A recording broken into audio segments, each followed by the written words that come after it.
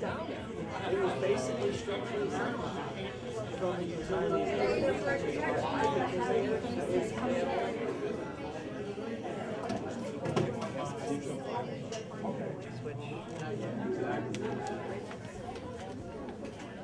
Okay, good evening, folks. As I mentioned before, my name is Jack Ossant. I'm a long-term resident of this part of our beautiful Finger Lakes area, and I'd like to welcome you to what promises to be an interesting evening of looking at two very different perspectives on where our towns, villages, our state, and nation, even our world, should be headed in the following years in developing responsible energy choices. However, before I introduce my distinguished guests for the evening, I'd like to point out some folks who, without their help and assistance, this evening would not have occurred. The folks who participated to ensure the many details for tonight's program included members of the town board and their clerk, Sue Kranz. The members of the town board, and please stand if you're here, and I know all of them are: Tim Ritter, Supervisor George Lawson, Fred Shoemaker, Bill Holgate, and Tim Gibson.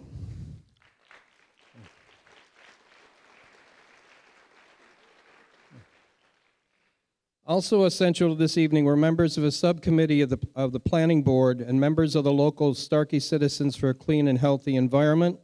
Also, please stand: Barb and Bob Sheezer, Harry and Jean Carley, Janet Meany, Al Kopek, Susan Walker, Connie Bixford, Phyllis Maziak, thank you, and Alan Giles.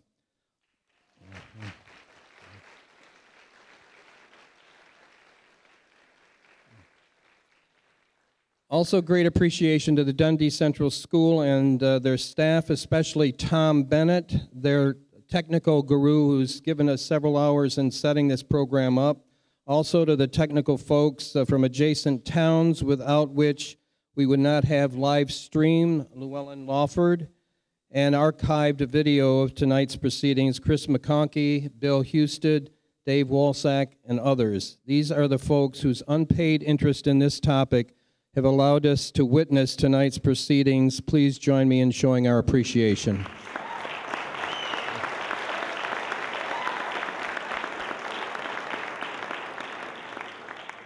I should also note the emergency exits that are located to both the rear and the front of the auditorium. Restrooms are located in the hallway in which you entered. Instead of coming left up the stairs, go to the right to the hallway. It can also be accessed through this exit up here in front of the auditorium.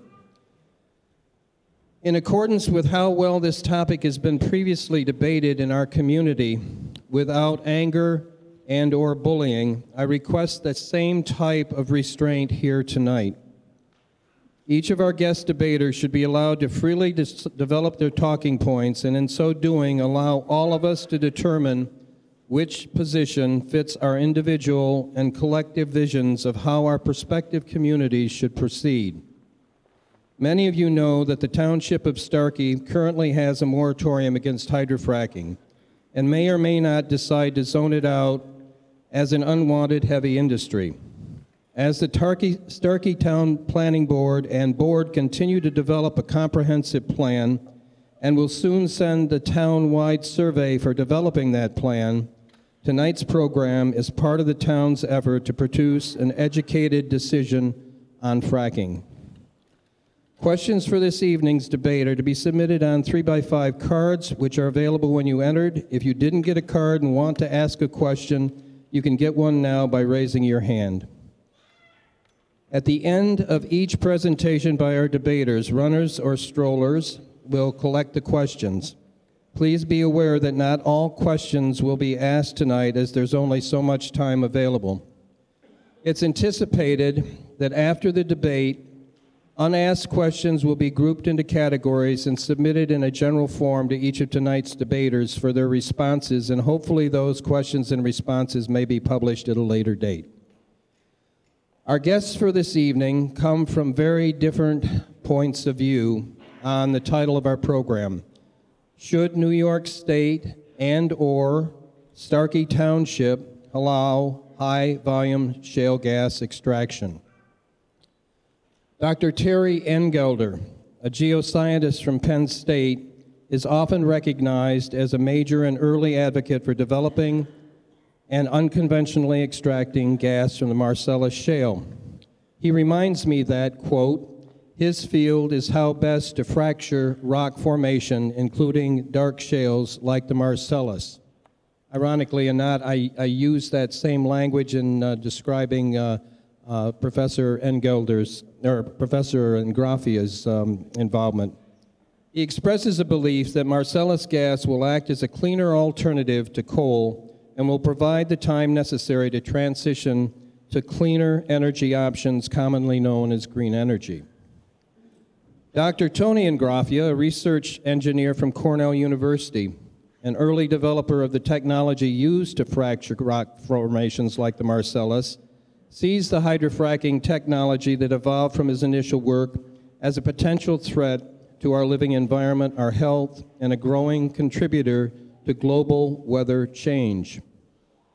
You can find a more extensive description of each man's vast endeavors on the back of your programs. You will also find a description of the debate process we shall follow tonight.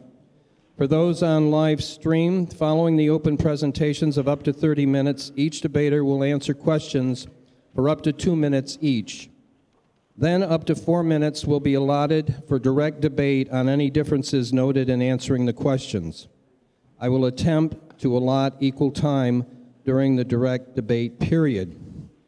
Now we're going to flip a coin to see which of the debaters will go first, and I'll ask Mr. Engelder to call the first flip of the coin and Dr. Engrafia to call the second. This will be to see who goes first in the initial presentation. And it is tails. Your choice, Doctor. Dr. Engelder has chosen to go first. And another flip to see who goes first or last in the final closing comments. Yes. Tails again. Your choice, Dr. Engelder. Okay. Dr. Engelder goes first and last. Thank you. And now the opening presentation from Dr. Engelder.